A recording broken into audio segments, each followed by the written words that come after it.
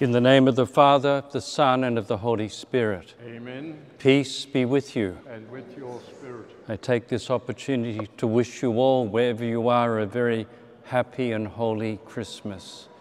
May the Lord grant you and your families the abundant blessings which only the child Jesus can bring. Let's stand here giving thanks for the joy of Christmas and thanking God that He is with us. Lord Jesus, you are mighty God and Prince of Peace. Lord, have mercy. Lord, have mercy. You are Son of God and Son of Mary. Christ, have mercy. Christ, have mercy. You are Word made flesh and splendor of the Father. Lord, have mercy. Lord, have mercy. And may Almighty God have mercy on us, forgive us our sins, and bring us to everlasting life. Amen. Glory to God in the highest, and on earth peace to people of good will. We praise you, we bless you, we adore you, we glorify you. We give you thanks for your great glory. Lord God, heavenly King, O God, almighty Father, Lord Jesus Christ, only begotten Son, Lord God, Lamb of God, Son of the Father, you take away the sins of the world, have mercy on us. You take away the sins of the world, receive our prayer. You are seated at the right hand of the Father, have mercy on us. For you alone are the Holy One, you alone are the Lord, you alone are the Most High Jesus Christ, with the Holy Spirit, in the glory of God the Father. Amen. And let us pray. Grant, we pray, Almighty God, that as we are bathed in the new radiance of your incarnate word, the light of faith which illumines our minds may also shine through in our deeds, through our Lord Jesus Christ, your Son, who lives and reigns with you in the unity of the Holy Spirit, God, forever and ever. A reading from the prophet Isaiah. This the Lord proclaims to the ends of the earth. Say to the daughters of Zion, look, your Saviour comes, the prize of his victory with him, his trophies before him. They shall be called the holy people, the Lord's redeemed, and you shall be called the sought after, city not forsaken. The word of the Lord. Christ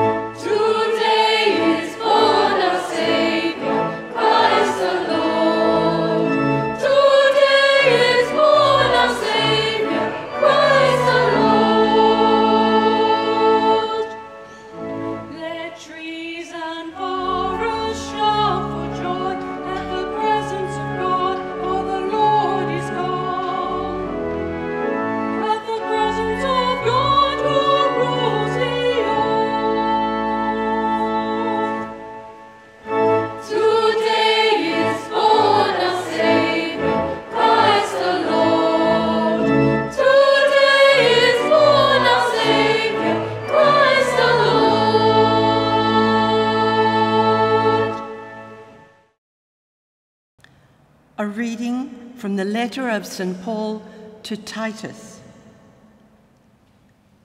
When the kindness and love of God our Saviour for mankind were revealed, it was not because he was concerned with any righteous actions we might have done ourselves.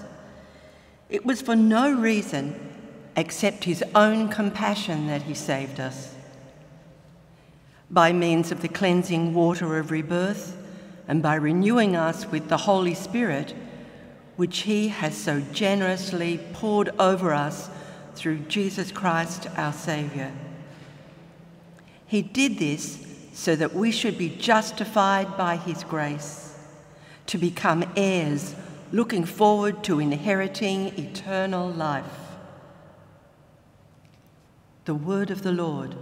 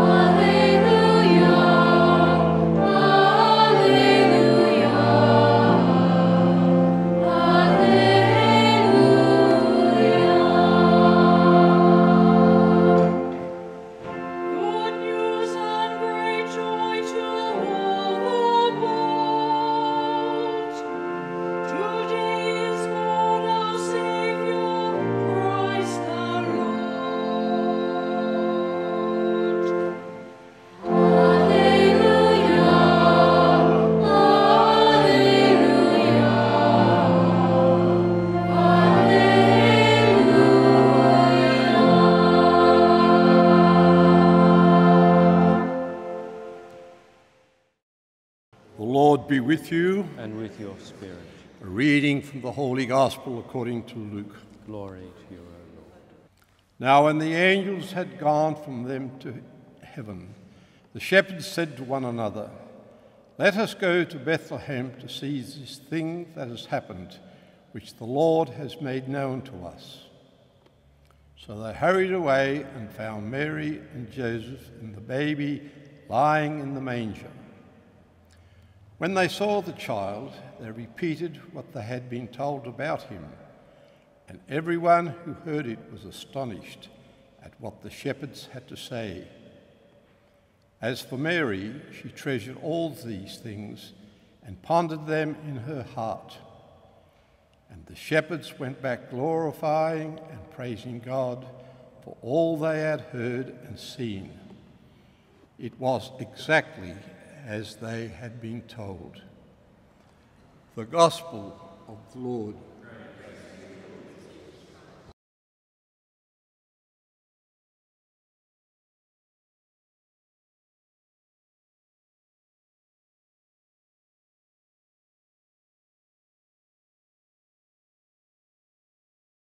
Christmas is always a time for most of us which brings back memories. Please God, very good memories for many people. For me, it's memories of family, memories of friends, memories of Carmelite community, memories of what makes a home. And I can remember so often when I was growing up, Christmas was a time where you longed for things. You had ideas of what would be a good Christmas present. That's what kids are like. And I would always have things in mind, but coming from a very Chinese family, every Christmas I got books and educational things. And if I wanted to enjoy something, I'd have to go to a friend's place because friends got toys. The only toy that I ever got growing up for Christmas was Scrabble, which I got at the age of 7, and none of my friends knew what it was. And so growing up within a happy family, looking at things, you'd always look to see what other people had got, because invariably it was more interesting than something educational or another book. Today's gospel is quite extraordinary because it's the most important event in world history, and there's nothing extraordinary about it. It's so ordinary. In fact, it's less than ordinary because it's ordinary in poverty. A shed where a baby's born with mother and father, and that's about it. And ordinary shepherds turn up and have a look, and they turn away and go away. And that's it, the end of the story. I think what Christmas is saying to us each year is that the wonderful thing about this is that it's in the midst of ordinariness, in the midst of something which is not part of expectation, in the midst of something that no one would want or hope for Christmas, that God chooses to come. And in coming to this, God makes holy and glorifies the ordinary things of life. Not the things we hope for, but the simple truth of what life is. That's what God chose to come into, and in doing that, made the ordinary, the things we take for granted and never bother to think twice about. They make those places the places in which we meet God. We meet God in having a cup of coffee with somebody. We meet God when we make our breakfast in the morning. We meet God when we help someone who's in difficulty or struggling, because this is ordinary, normal life. People come to Christmas and so often wish for something, but that's not what God chose to be part of. God chose to be part of my life and your life. Not very exciting, not extraordinary, just very forgettable. And that's the image that we have here. If we didn't put the crib onto a Christmas card, it's the most forgettable image that we have. It's so different to his death. But the image of the beginning, of joy of God coming into the world, is so forgettable. It's hardly noticeable. And we need to learn from that. We don't try to find God in exceptional things, nor do we seek or want anything extraordinary. Because when we do that, we fail to recognize how God came into the world today. And all we have to do is go looking for God in the ordinary. And if we look, we will find, because in the midst of nothing, there is joy.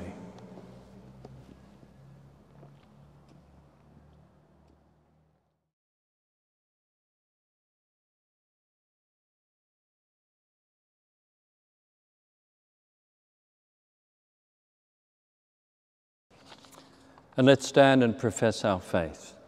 I believe in God the Father Almighty, creator of heaven and earth, and in Jesus Christ, his only Son, our Lord, who was conceived by the Holy Spirit, born of the Virgin Mary, was crucified, died, and was buried. He descended into hell. On the third day he rose again from the dead. He ascended into heaven and is seated at the right hand of God the Father Almighty. From there he will come. I believe in the Holy Spirit, the Holy Catholic Church, the communion of saints, the forgiveness of sins, the resurrection of the body, and life everlasting. Amen.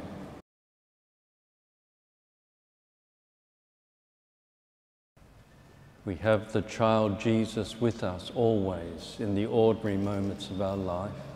Let's, in the ordinariness of our lives, bring our prayers to God.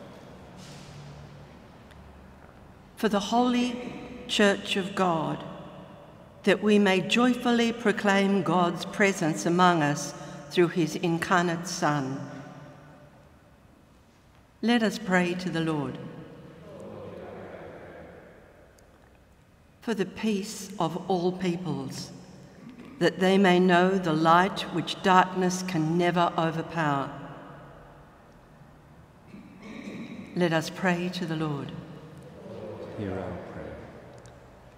For those separated from us, separated from the ones they love at this time, that he, child of Bethlehem, may draw them into the consoling warmth of the family feast. Let us pray to the Lord. Lord, hear our prayer. For all our families celebrating this joyful feast, as we welcome our Saviour, so we will see and welcome him in his poor. Let us pray to the Lord. Lord, hear our prayer. That all who are sick and bereaved may receive healing and acceptance through Christ and the intercession of St. Mary of the Cross. Let us pray to the Lord. Lord, hear our prayer.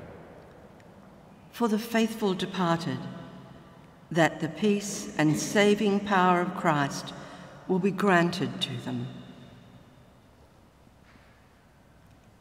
Let us pray to the Lord. Lord, hear our prayer. Heavenly Father, we make these and all our prayers through Christ our Lord.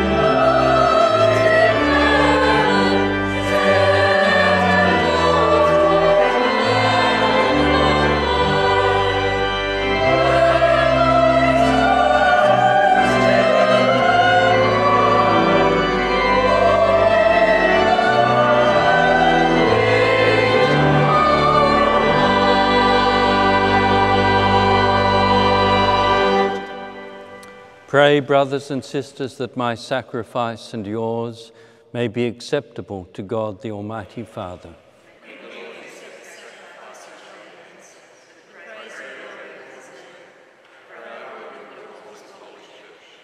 May our offerings be worthy, we pray, O Lord, of the mysteries of the Nativity this day, that just as Christ was born a man and also shone forth as God, so these earthly gifts may confer on us what is divine through Christ our Lord.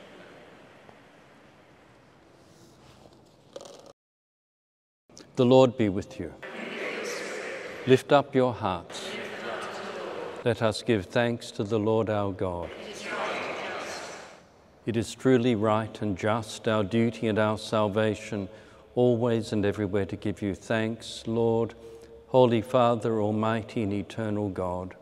For in the mystery of the Word made flesh, a new light of your glory has shone upon the eyes of our mind, so that as we recognize in him God made visible, we may be caught up through him in love of things invisible. And so with all the angels and saints we praise you, as without end we acclaim. Holy, holy, Lord God of hosts, heaven and earth are full of your glory. Hosanna in the highest. Blessed is he who comes in the name of the Lord. Hosanna in the highest. You are indeed holy, O Lord, the fount of all holiness. Make holy, therefore, these gifts, we pray, by sending down your Spirit upon them like the dewfall, so that they may become for us the body and blood of our Lord Jesus Christ. At the time he was betrayed and entered willingly into his passion, he took bread and, giving thanks, broke it and gave it to his disciples, saying, "Take this, all of you, and eat of it, for this is my body, which will be given up for you."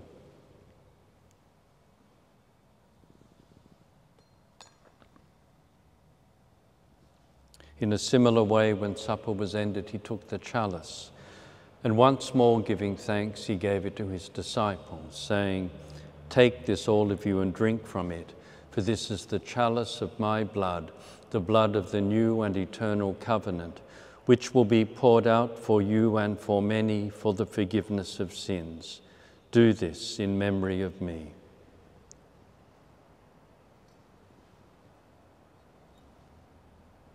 The mystery of faith. We proclaim your death, O Lord, and profess your resurrection until you come again.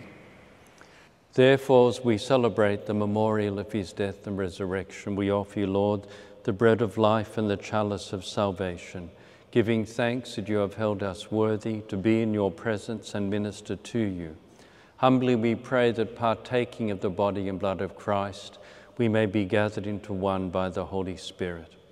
Remember, Lord, your church spread throughout the world and bring her to the fullness of charity, together with Francis, our Pope, me, your unworthy servant, and all the clergy. Remember also our brothers and sisters who have fallen asleep in the hope of the resurrection, and all who have died in your mercy. Welcome them into the light of your face. Have mercy on us all, we pray, that with the Blessed Virgin Mary, Mother of God, Blessed Joseph, her spouse, the blessed apostles, Saint Teresa, Saint John of the Cross, and all the saints who have pleased you throughout the ages, we may merit to be co-heirs to eternal life, and may praise and glorify you through your Son, Jesus Christ.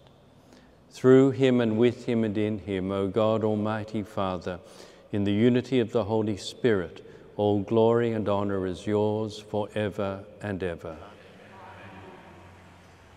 At the Saviour's command and formed by divine teaching, we dare to say, Our Father,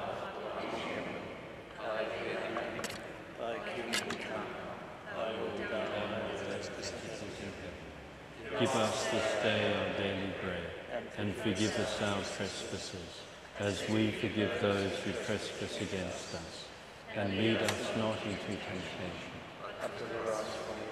Deliver us, Lord, we pray, from every evil. Graciously grant peace in our days, that by the help of your mercy we may be always free from sin and safe from all distress, as we await the blessed hope and coming of our Saviour, Jesus Christ. For the kingdom, the power, and the glory are yours, now and forever. Lord Jesus Christ, who said to your apostles, "Peace I leave you, my peace I give you," look not on our sins, but on the faith of your church, and graciously grant her peace and unity in accordance with your will, who live and reign forever and ever. The peace of the Lord be with you always.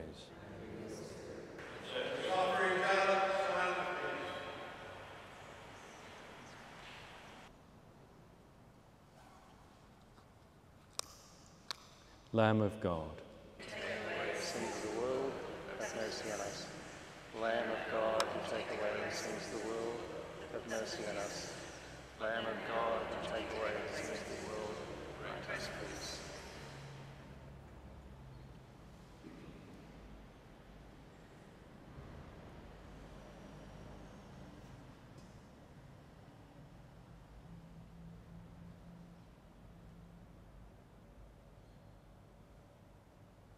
behold the Lamb of God, behold him who takes away the sins of the world. Blessed are those called to the supper of the Lamb. Fish enter under my roof, but only say the word and my soul shall be healed.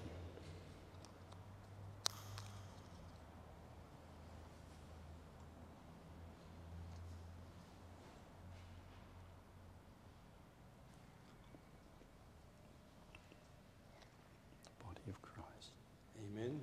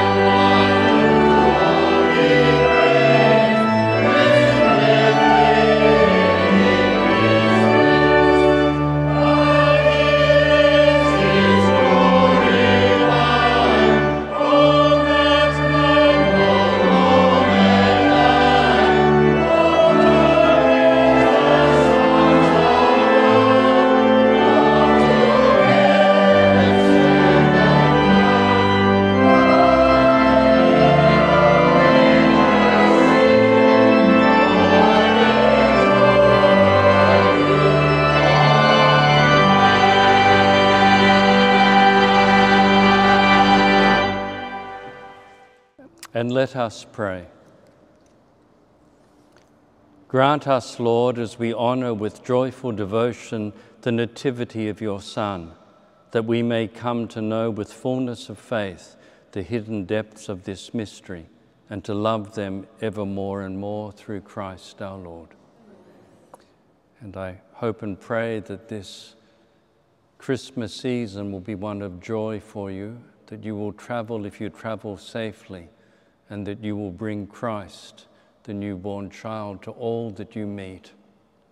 The Lord be with you. And with your spirit. And my mighty God bless you, the Father, the Son, and the Holy Spirit. The Mass is ended. Go in the peace of Christ. Thanks be to God.